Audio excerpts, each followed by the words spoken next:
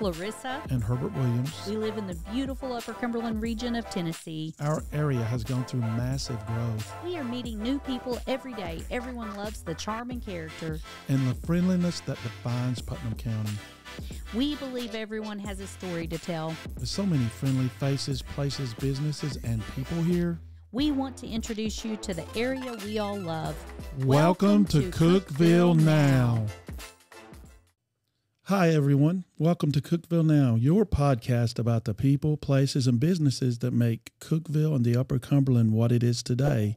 I am with my co-host, Clarissa Williams. Hi, everyone, and welcome to today's episode. I have the distinct pleasure of introducing our guest today, Michael Detwiler. Thank you for coming. Yes, ma'am. Thank you. I'm going to read your bio because it's very impressive. Okay. I'm afraid I'll forget for those that watch. Michael Detwiler is a longtime Cookeville resident with vast political and professional experience. He's been a local weather observer for more than 45 years. His Cookeville Weather Guy Facebook and Instagram page reach hundreds of thousands each and every month. Michael is passionate about keeping the public informed, whether it's quiet or stormy. His connections with others in the professional weather industry give him unique insight and perspective into forecasting and observations. He is sought after as a public speaker with civic groups, public schools, and Tennessee Tech University. He worked for nearly a decade as an aide to former U.S. Congressman and House Budget Chairman Diane Black, serving as her field representative for the Upper Cumberland region. Michael has a successful track record from running million-dollar restaurants in advertising and also in the medical field. He has advised many seeking public office over the years and volunteered on several campaigns. Currently, Michael is over accounting, payroll, IT, public relations, marketing, and special projects for Occupational Health Center here in Cookeville. He is married to former Sean Hudson. They have 3 children and 1 grandchild and another grandchild on the way. Congratulations. Thank you very much. They are members at Hope Church in Allgood. In their spare time, they enjoy Dell Hollow Lake with family, and Michael enjoys golfing with friends. Thank you for coming. Absolutely. Yes, Thank you for having me on today. Well, we are excited to talk, and I think Herbert's going to kick off our question and segment today. Well, we're going to focus on the weather guy. Sure, absolutely. Which we think is important, and that's basically why we honored you, because you're selflessly taking the time with the thumbs up award. You're taking the time out of your own busy life to share this information, which is important, as we could tell in the past few years. Absolutely, very important.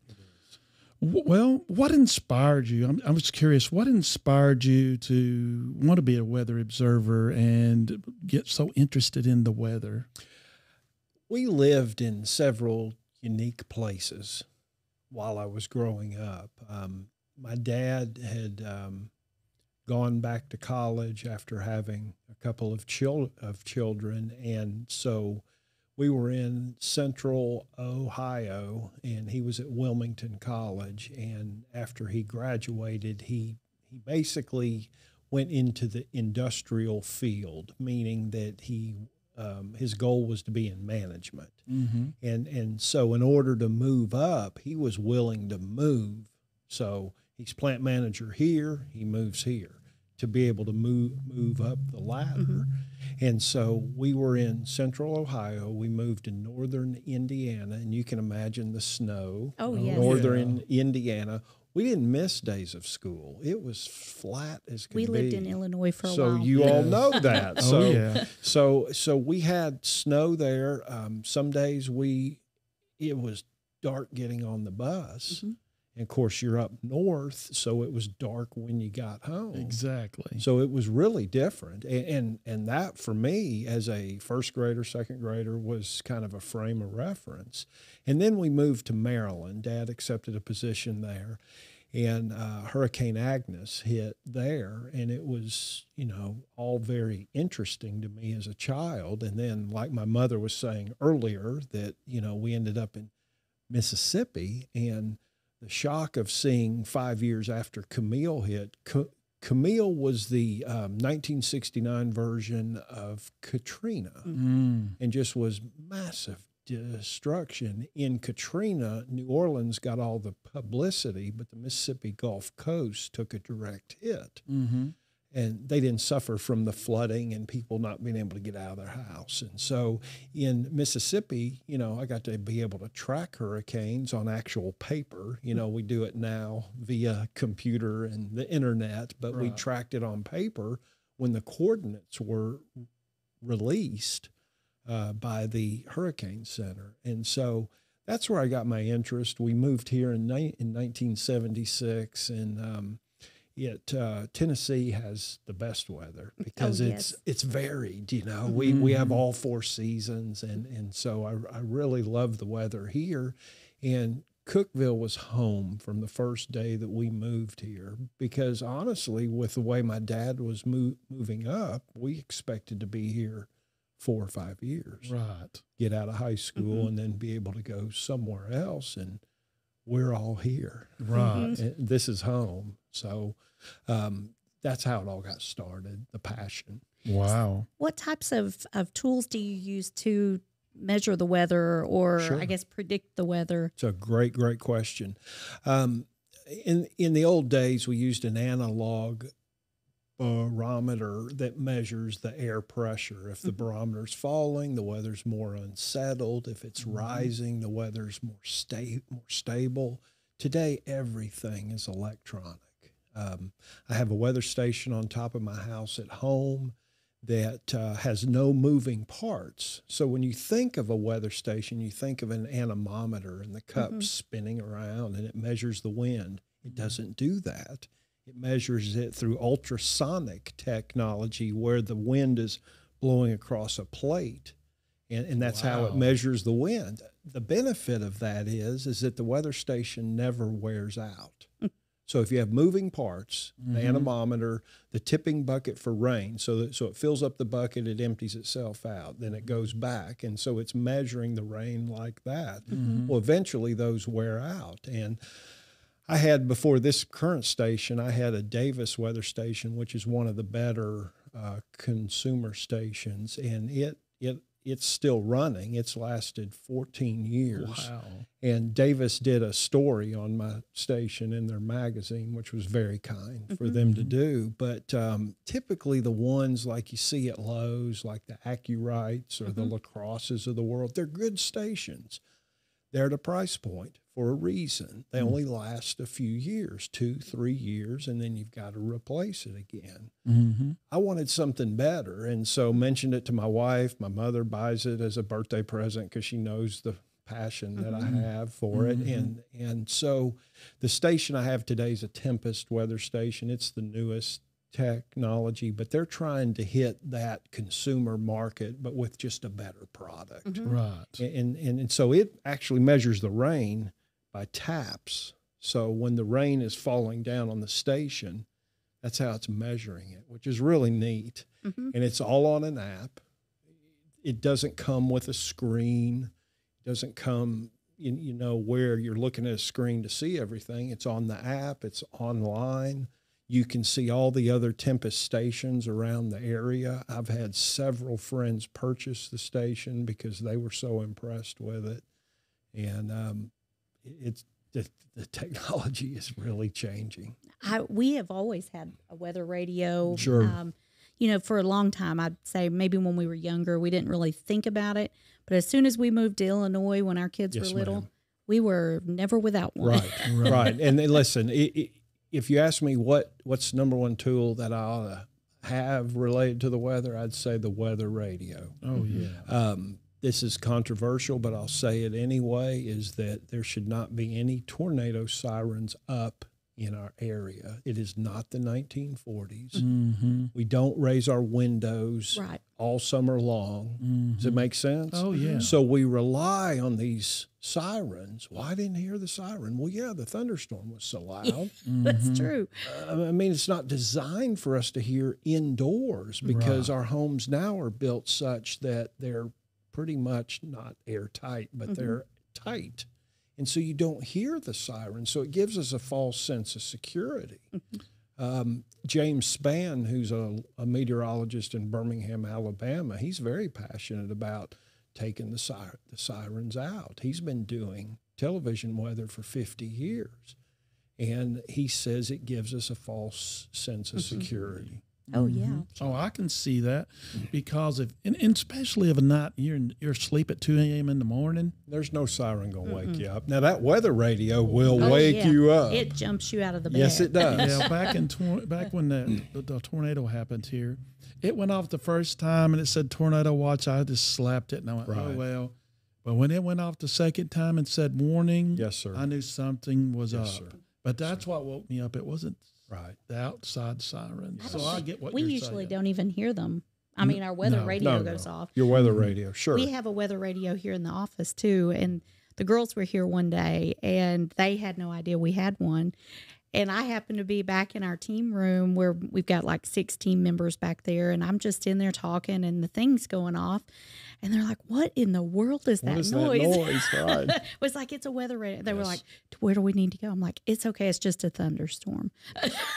Well, I would be, and again, these are things that emergency management and the county commission and county mayor, we have these discussions at some point, that when we have to upgrade our current siren system, I say don't do it, appropriate the money, and buy a weather radio for every household in the county. I think it's that's less an money. excellent idea. Oh, yeah. When we Way lived less in money. Richmond, Kentucky, near the Bluegrass Army I know Depot, where that is. Yeah. I remember distinctly, we at the time had just moved from Clinton, Tennessee. And we also had one of those careers where you had to move to climb the ladder. To climb the ladder. So I get it. we were living there, and we were within the target zone or whatever it would be called, where that if something happened with the gas and the different things stored under the bunkers or whatever at the depot, that our kids were going to school in Berea, and they would have been trucked down in a van or a bus to, I believe it was London, Kentucky at the time, but we would have been on the other side of the river going the opposite direction. As a mom, I was totally uncomfortable with that. So we ended up moving to Richmond from Berea. So we would all be going the same direction. But at the time, our son was just a baby, just not even maybe 12 months old. And they gave kits, if you lived within a certain radius of like a gas mask, and taught you how to seal off your windows and all. Right. And it was the strangest thing to me, because my dad, we grew up watching Star Trek and Star Wars and all these sci-fi things. And I'm like, my dad prepared me for this, but not real life. Right. Could this really happen? Kind of thing. Sure. So I think it's a great idea if that there is a way to appropriate the funds to do that. And if it's less money, especially because you have a better quality of life, because you're going to be safer for the most part. Absolutely. And I think the March 2020 tornado really changed things for a lot of people. And I deal with it on my weather page, in private messages of people being stressed out. And my goal is on that weather page is to be a voice of reason, a voice of calm, especially during the storms, and not get people stirred up. There are guys out there on YouTube, and you can watch them who, this is going to be the worst one ever, and all that other stuff. I don't believe in doing that. No. That's just not. Well, people stop tuning in. When they see that. Well, and it's sensationalism, and it's for clicks and likes and comments and everything else. And of course, they're monetizing it, and it's they're trying to drive that, and the goal of my page is to educate, inform, and when it is bad, keep people calm and reassure them. Because think about this, March 2020, the last time someone died in a tornado in our county was April 3rd, 1974. So we went that whole time. Now we've had tornadoes in the county. They were like what, F1 or F2? Sure, EF0, EF1, minor, and we didn't lose any lives. And so this was one of those events, and you see them on television, the person being interviewed who says, I never thought it could happen here. And that's the way a lot of us were after March 3rd, 2020. Well, I think even after 2020, we've lived here for going on 5 years now. Yes. So we're from the area, so we're kind of used to the weather. Sure. And when you grow up with that kind of weather and you're used to the seasons, it's a big deal, but you're used to it. Right. There are so many people moving here that since 2020 that have no idea what that was like. Sure. Part of the reason we started Cookeville now is because there's so many people in Cookeville now that are not from here. Absolutely. So there's a lot of people who are from communities that just don't get tornadoes. Right. So I think it's a big difference. It's a culture shock. And then they hear all of us talking about it. Out the March 2020. Yes. Sure. Right. And again, that's where I go back to, I need to be that voice of reason and give people the facts that something like that. So let's take all of Tennessee. Before March 3rd, 2020, the last EF4 in Tennessee was in Murfreesboro in 2009. So it had been 11 years since there had been a tornado that powerful strike within Tennessee. So again, it's a rare, very rare situation. The conditions have to be perfect. They do. Absolutely. They do. And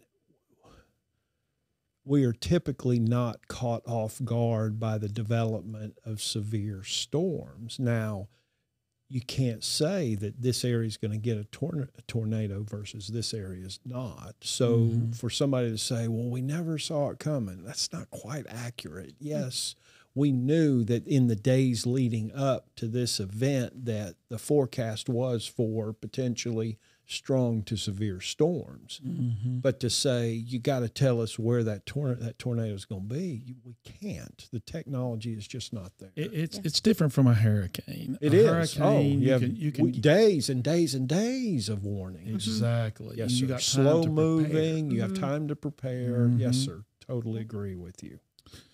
Okay. What are some of the weather patterns that were real interesting to you over your period of observing the weather here in Tennessee?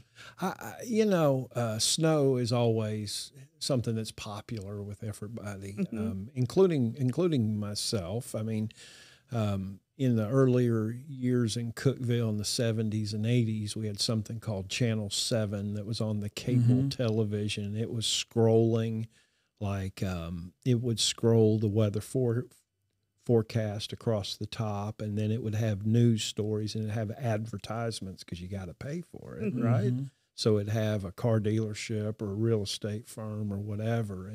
And so watching that, waiting for all Putnam County schools are closed. I mean, that was a middle school dream, right? And then when I got into high school, it was even better, because my parents would say that I was a smart student, but I wasn't a motivated student. And so occasionally Dad had to motivate me. It was always great to get out of school. So I think that is probably the number one thing. And then I just love observing, being able to measure the rain. I have not only the electronic rain gauge, but I have a manual gauge, and I manage for the county, I manage a group of people who measure the rain, and anybody can do it. It's a volunteer job, and to go see and empty that rain gauge out the last several days. To me, I just enjoy it. Right. And Channel 5 came down and did a story on our organization. Yeah, I saw that. Yeah, there's 25,000 of us now across the country who report every day.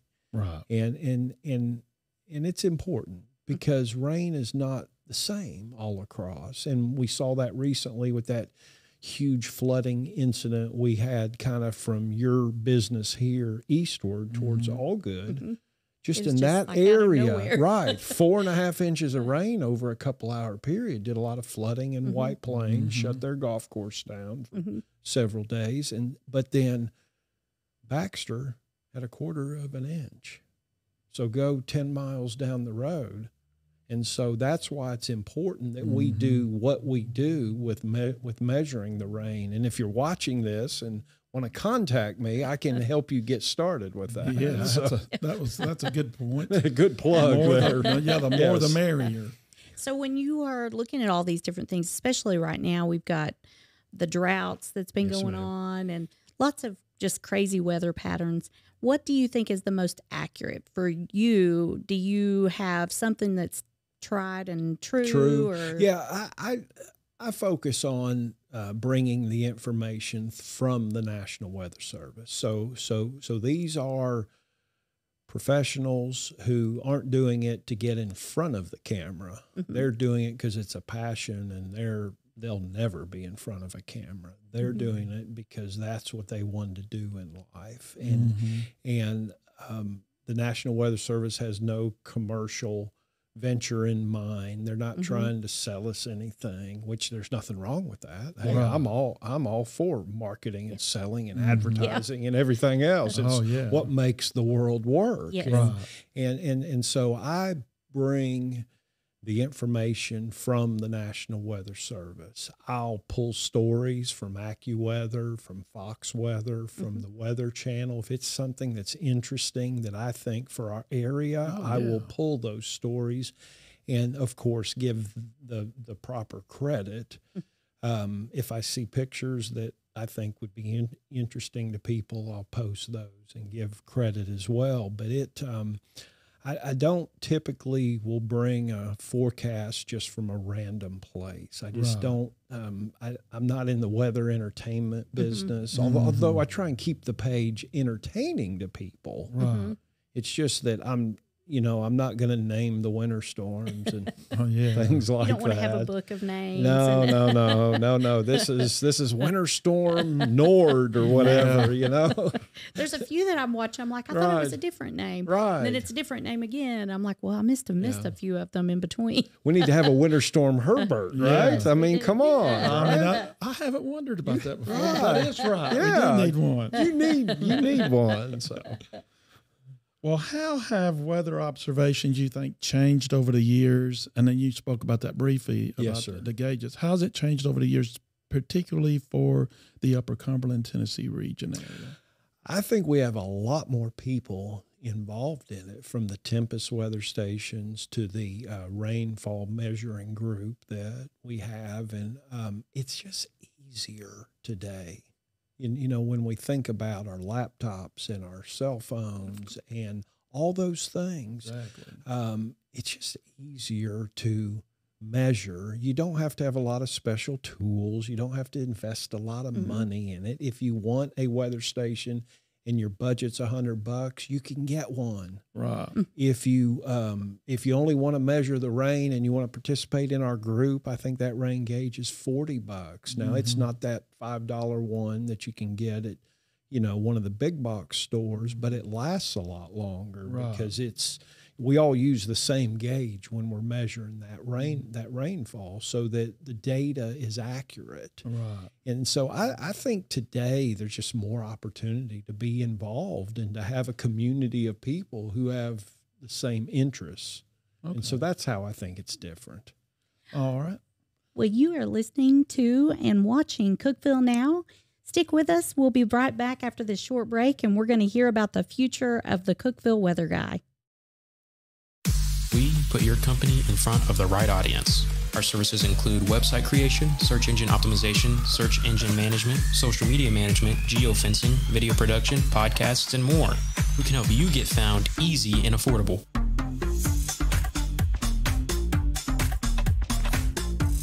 We are your partner. We work with you as your team, giving you the best option for marketing.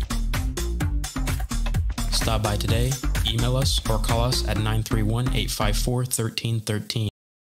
Welcome back. We are continuing our interview here with Michael Detwiler, the weather guy of Cookeville. So we were talking before the break about so many new people coming to the area. Yes. Do you want to talk a little bit about the importance of weather observation for some of the newcomers who may not be familiar with things that we're dealing with? Absolutely. Especially this time of the year. I would say get involved. Again, that's the reoccurring theme here is we would love to have you. We would love to connect with you. If you have an interest in measuring the rain, then sign up. And again, I'll be happy to, people can contact me and be happy to help them. And it's a part of a group, too. It is. It's part of a group. And I would really like, we have 8 to 10 who report almost every day. And, at some point I would like to get that group together in the same room for everybody to see each other and that would be cool, probably. Connect. And so that's, I would encourage folks who have moved in from out of town, first off, welcome to our area. We are glad you're here. Yes. Now, there may be some people that complain about y'all being here, but we are glad you all are here. Oh, yeah. Because this is a great community to live in, and the life of a place is new people coming to town, and that's what really sustains life here. Right. And going back to the importance of observers and being in a group, what are some of the ways you all collaborate with one another for when you're observing the weather and getting the information to the people that need it? So there's about 4 or 5 guys who do what I do here in the Upper Cumberland. And there's a guy named Austin. There's a guy named, sorry, I'm having a brain cramp. Anthony Taylor's another guy. Herschel Jenkins down in White County's another guy. All of us are talking behind the scenes via either text message or messenger, and especially when the weather is looking like it's not going to be nice. Right. And so that's kind of, I got my laptop here, I got my tablet here, I've got my phone, of course the weather radio, and got the television on. And so in a severe weather situation, we're communicating. Of course, we're kind of got a heavy load, and that happened a couple months ago when we got the 4 inches in a couple hours. For some of them, they had nothing to do. They were kind of surprised. And then I was being bombarded by messages. And so it's a community of people that just care about that. Everybody has a job they go to every day that has nothing to do with this. I'm the same way. This is not a paying gig. This is a service for our area. And it's a service that I'm, as you can tell, passionate about, and I feel a responsibility to provide the information. And it's easy in the morning to wake up and say, hey, good morning, it's 60 degrees. We're expecting an 80% chance of rain today. The high today will be 77. Hey, on this date, we got 2.93 inches of rain in 1992, and in 1994 we had golf ball size hail, all of that information. I've got rain records back to, and this will be shocking, to 1896 in Cookeville. So the National Weather Service had shared that with me because they're excited about having partners who are normal and not who sensationalizing. Not sensationalizing it, and they're more than willing to share the information with you. And when I started this, I reached out to the news channels because that's who you see in a severe weather event is the professionals in media doing what they do to warn us. And I want to put a rumor to bed. The people at the Nashville television stations do care what happens over in this area, and they do stick with it. They don't go back to regular programming until the threat, we're talking about the severe weather threat, is over with. They don't forget us here in Cookeville or Livingston or Gainesboro or Sparta. That I hear that, and that's just not true. They're passionate about it, and they're going to stick with it. This is their viewing area. They don't want negativity. They want eyeballs. They want eyeballs. That's how they get paid. That's how they charge the rates they can charge. So it's very important. So they care about what's going on here, and so I do deal with that. Complaint from time to time is that they just switch off of us. No, they switch off because the threat has ended. Or moved to someone else. Correct. Or because we're in the higher elevation, you know, our threat typically is lower than it is in, say, southwestern Middle Tennessee. The threat there is typically higher because it's like baking a cake. You know, up here in the Upper Cumberland, typically the eggs get left out of baking the cake, and so they can break away and go back to regular programming, and it's okay because the threat has dropped. Right. And that's one thing that I try and do, especially during the severe weather events, is to let people know it's safe to go to bed. Right. And that's great when you're real tired. It is. You want to go to bed. I want to go to bed. Oh, yeah. I don't want to stay up. No. You know? But again, I feel a responsibility, so I do stay up until the threat's done. Well, that's awesome. Well, not as serious about like really scary weather, but your typical day. I told your wife earlier that I utilize your Facebook page to look at things for my plants, and is there going to be a frost? Sure. Do I need to worry about that?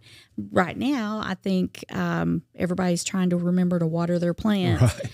Is there any advice you want to give to people who this will air on Tuesday next week around 3:30? I don't know how far out you might have an idea of anything that people should have on their mind. We're going to flip away from how the weather has been with the rain that we've had the past week or so, and it's going to turn hot, okay? And it's going to stay hot because we're now in summer. We'll have little blips of where the temperatures will go down, and we'll only be in the upper 70s, which is fantastic for a high in Cookeville in the summertime. I mean, I love it.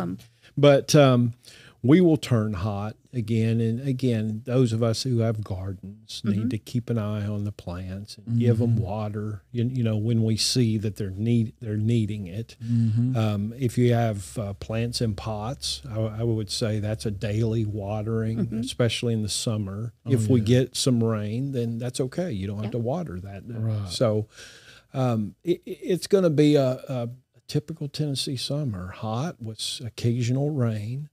It'll probably be a near normal temperature wise. People ask me that a lot. How does this deviate from normal? And for June, interestingly enough, our highs have been normal. Where the difference is in our lows. We've had a bunch of nights where it's been cool.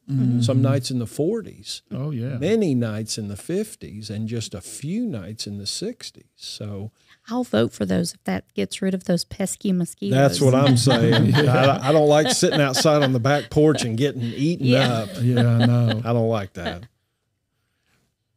What advice would you give someone who wants to become a weather observer? I would say don't beat yourself up if you miss a day measuring the rain.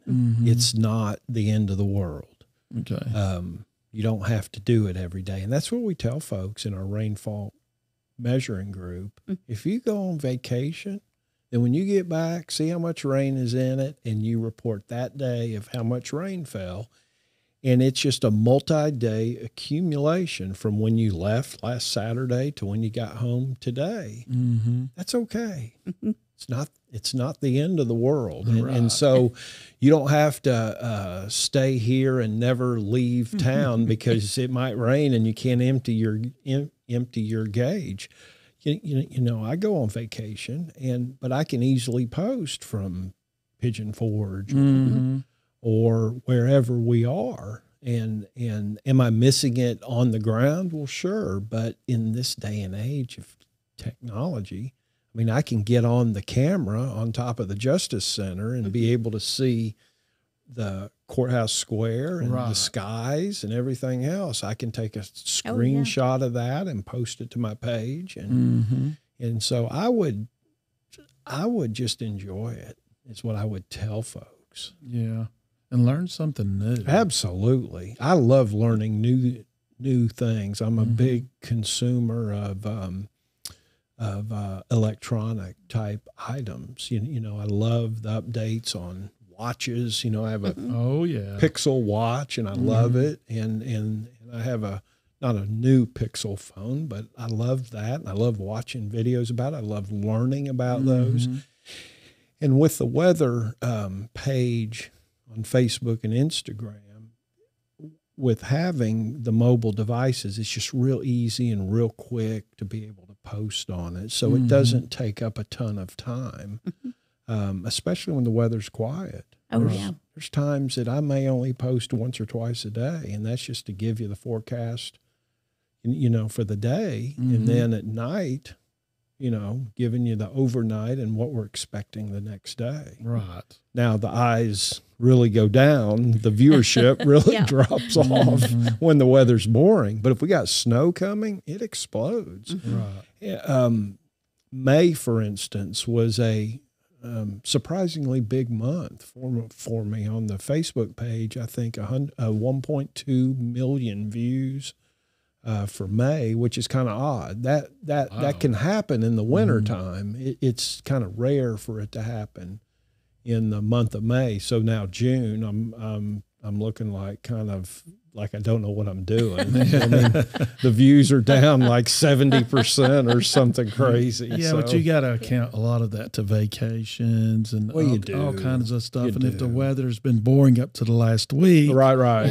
So. It definitely ebbs and flows based on what's going on. When we had those heavy rains, and some of the kayak group people sent me that beautiful shot of Burgess Falls. Well, it was amazing how many views that shot of Burgess Falls got, how many times it was shared just over and over again. And it was a simple shot from a guy in a kayak who took a picture of it. And the ecotourism benefits of all of that just keeps going and going. It is. And they run that as a business where they'll take you on these kayak trip. So he's happy as can be. He's happy to share any picture that he can, because guess what? It's going to draw eyes to his business. And I'm glad for it. Right. Yeah. I'm happy to promote it. There's another guy who has a drone, and he'll send me things, and I'll share things off of his page, and he's chiming in. He says, "Hey, thank you," because again, I want to see people successful, right? And take care of this. Everybody help each other here in our hometown. Right. And those guys that I mentioned, Austin and Herschel and Michael Browning, and Anthony. I mean, none of us are in competition. No, I mean we're in it together. Oh other. My gosh, it's totally. See, because Anthony wants to reach the whole Upper Cumberland. I don't have enough hours in the day for Carthage weather and Gainsboro weather. Now, I will mention it if, for instance, there's a severe storm that looks like it's going to affect our friends in Jackson County. I'll bring it up. But every day, that's my niche is Cookeville, Broadly, Putnam County. I'll let our friends in Baxter know if something's going on. And so each of us kind of have our own niche, and my goal is to promote them as well, right? And comment on their pages and be encouraging to them, because I guess that's something I've learned in my old age as a life lesson is man, build people up, bring them with you. If you're doing well, bring them along. Don't drag them down. Right. If they're doing better than you, I'll be the first cheerleader. Yes. To say, man, you're doing great. I'm proud of you. We can all learn from each other. We can. Absolutely. Everybody's got something they can learn. It's true. So what is the future for Cookeville Weather Guy? That's a great question. So I do participate in different chat groups and video groups where we talk about kind of what should we be doing with our marketing of our pages. And I just sat in one recently with Danielle Breezy at News 2, and she just really hammered the fact you got to do live shots. You got to do live shots. And I want to, but I'm just not ready to, if that makes sense. We totally get it. Holding the phone, right? And talking and because I want it to be quality.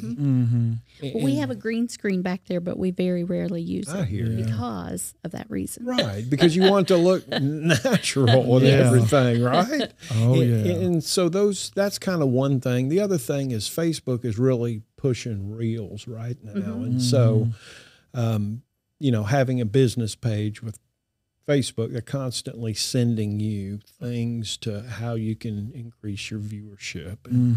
And so they're really pushing the whole reel side of it. I haven't really done any of that. I've dabbled with it. I'll take pictures and then string the pictures together and put something on there, but that's not really been a big focus. I'm certainly not going to dance and talk about the weather like some of these people do. See you out chasing any storms. Right. No. And so there are different types of weather people. There's storm chasers who are just excited about that. In Tennessee, storm chasing can get you in a world of hurt because it's not like it's wide open like in Kansas and Oklahoma and Texas. You can get hurt, and so because you can't see how the storms are shifting, or coming, or how it's or the flooding that may be ahead of you that you don't know about. Well, or the road goes a different direction, and all of a sudden the tornado that you're driving beside, you're suddenly in front of it, and so you got to be careful. So I've never been a chaser. I admire people that want to do that sort of thing. I'm sure it gets their heart pumping, but that's not me. No. And I'm just more of the observer type. I want to tell you, hey, what happened, how it relates to the past. We are a little warmer, but weather is cyclical. If you look at Cookeville records in terms of when, if you said to me, so when has it been the hottest here? Typically, I'd say in the late 1920s through the 1930s, late 1930s, we had about a 10-year period. Now, have we set some high temperature weather records over the last 10 years or so? Yes, we have. Weather is very cyclical, okay? It goes up and down. We haven't had as much snow, but then we'll have these big events, and that's real typical for snow in Tennessee, is that you don't get a lot of snow events. You get a lot of little stuff, and then all of a sudden we'll get a big snow, and a lot of little stuff, because in order to get a big snow, you got to have a low pressure system that forms near the Gulf of Mexico and tracks south of us so the cold air can come in from the north, and then that low pressure system is pumping precipitation up to us, and it's cold enough to snow. So it's hard to get a big snow here. Wow. And so to me, it's I like the observing part of it. So as we get close to closing out our podcast here, is there anything else you would like to share with us today while you're here? I would share if you have interest in it and you want to talk to me about it, reach out. I'm on the social channels. You know, I mean, you can find me on my personal page if you want to as well. I'm kind of up to the max on number of friends on that, and I don't quite know what I'm going to do when that happens. But reach out. If you want to have a conversation about it, I am all about having a conversation about it. If you have a civic group, church group, whatever kind of group, business group, I certainly will be more than happy to work out a time where I can come and visit and take questions from the audience. The questions are great. I'll get a ton of them from first graders, and I'll get a ton of them from an adult group. But you get a college age group and you don't hardly get anything. And so I have to challenge them a little bit. Don't make me call on you. And so take some candy bars the next time. And throw it at them, right? That's it. So I just appreciate you all. I appreciate what y'all are doing here at Hometown Digital Marketing. I think you're providing a great service for the folks in our area. And I just encourage y'all to just keep rocking it, because it's changed in terms of business. When I was in the restaurant business, if we ran coupons in the newspaper, I had to staff up for the weekend knowing those coupons were coming out, because we were going to get wiped out, and they'd have them in their hand walking in the door. If you put a coupon in the newspaper today, that's probably not going to work. We hadn't heard of social media. We hadn't heard of digital marketing. We hadn't heard of those things. Geofencing. Right.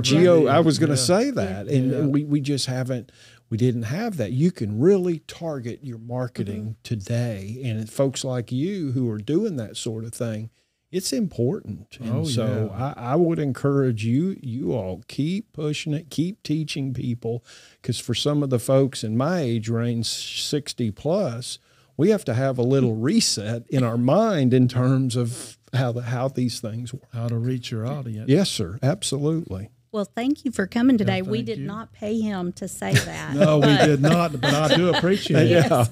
Well, I have been admiring y'all from afar from what you're doing, and it takes time to build it up, to educate folks, to have the testimonials, to have people who tell their friends, hey, I used them and it worked really well. And so I want to encourage y'all with that. So. Thank you. Well, thank you. And thank you for tuning in today. We look forward to bringing you your neighbors and other stories of the Upper Cumberland. Tune in every week and we will bring you another story. And if you have any questions, feel free to reach out to us. But like, subscribe, and share so you never miss an episode. Thank you, and we'll see you next episode. Join us every week as we introduce our neighbors, businesses, and inspiring stories. People, businesses, and places that make the Upper Cumberland what it is today. As we tell all about the past, present, and even the future outlook. Like, comment, and subscribe so you do not miss an episode.